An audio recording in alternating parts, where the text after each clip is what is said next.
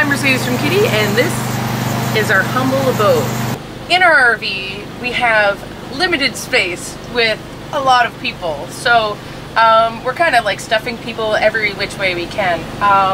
Our driver, Micah, sleeps in the front seat while he's driving. I'm kidding. No, he drives, and sometimes when Ivy and Jeff aren't sleeping up here, he sleeps up there. So this is Ivy and Jeff's bed, and then on top of that, our driver Micah sleeps up here during the day, which kind of scares me because he's not sleeping up here right now, which means that he needs to go to bed. This is our garbage. It's overflowing right now because we're kind of, it's like the last day of tour and we don't really care. So eventually we'll probably dump the garbage out, but right as of now it's overflowing. And we're packing, so everybody has all their shit like everywhere. Like there's bags. Justin, our merch guy, has his Batman sheets right here. There's a frigging pair of pants right here.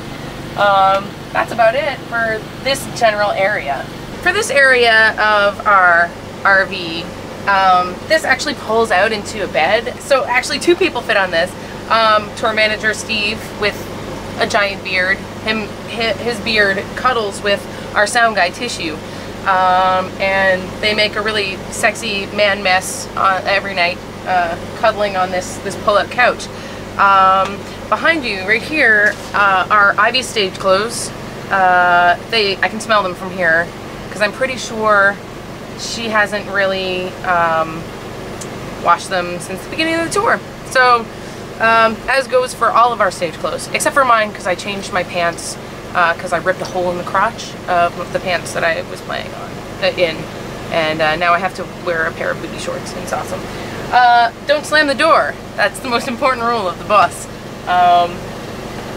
Actually, don't slam door because there's no "the" in it. Basically, the beginning of this tour, the handle was broken, and we actually had to, slam it. So we all got into kind of the habit of slamming this door, and then we got the handle fixed, and now if we continue to slam it, it will break again. So friendly reminder in big block letters. Usually we keep water up here, but I think they're just pillows. I don't know what's in here. Fans. Our last, and Ivy has a snack box. This is where she keeps all of her snacks. It's like a box of snacks. Pretty self-explanatory. The no sign, that's the sign we put on the toilet when it's full, so you can't use it. When the tank is full, we put the no sign on so you can't piss in the toilet. Although, I'm pretty sure that didn't stop me.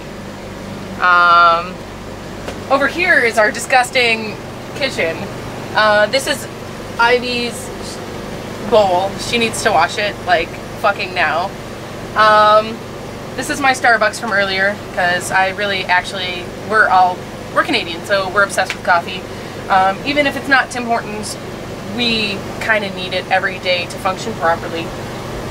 The sink here is, I guess, not really a sink. It kind of doubles as a cooler. That's where we put all of our beer and our wine. And it chills nicely, and that's how we get a cold beer, because our fridge really sucks and it smells bad, so like there's really no point in putting food in there. And I think it's because the fridge sat for so long while we were, not using this thing. I guess got a little skanky in there. It stinks pretty bad. The microwave does work, but sometimes it shorts the fuse out of the bus, so the AC will stop working. So you gotta be really careful when using the microwave. We also have a stove too, but there's no point in us using it because that's ridiculous. This is where myself, Tara, and Justin sleep, our merch guy. As you can see right now, we're packing and stuff like that. There's bags everywhere. I sleep in this corner, Justin sleeps in the middle, and Tara actually sleeps on this side. So there's 3 people in this bed, and it's pretty cramped. I'm not gonna lie, but Justin is kind of a cuddler, so that's a good thing about that. Except he shaves his arms, so he does prickle you if he decides to sleep with his shirt off, which is kind of gross.